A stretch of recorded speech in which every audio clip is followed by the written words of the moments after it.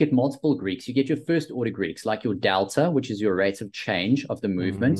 You get your vega, which is your measure of volatility. So vega is essentially for every increase or decrease in implied volatility by 1%, your option will move up or down in value terms relative to that vega. And then you have theta, which is your time value decay.